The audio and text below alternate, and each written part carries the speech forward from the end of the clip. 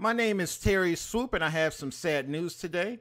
Legendary R&B singer Stevie Wonder will have to undergo a kidney transplant because he has a kidney infection.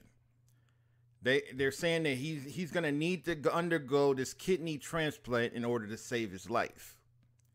Now, Stevie Wonder is 69 years old. He's had a successful career. He's one of my favorite singers of all time. I love his music. Every time I play Stevie Wonder's music, I have to play it twice. Every time I play a song, I have to play it twice. My favorite Stevie Wonder song is I Never Dreamed You Leaving Summer. This song was played during the Poetic Justice soundtrack. It was also played during the movie with Janet Jackson. If you ever seen that movie, that's the best part of the movie for me. Every time I watch Poetic Justice, I will actually play back that part where she's sitting at home alone and she's crying and she's sad, and that music comes on, and I play that song back 1,000 times every time I hear it.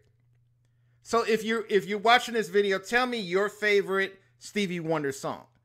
But hopefully he's going to be able to get this treatment, and hopefully he will be here for many years to come. A lot of his fans are saddened by this news, but hopefully everything is going to work out for him, and he's going to be here for many years to come.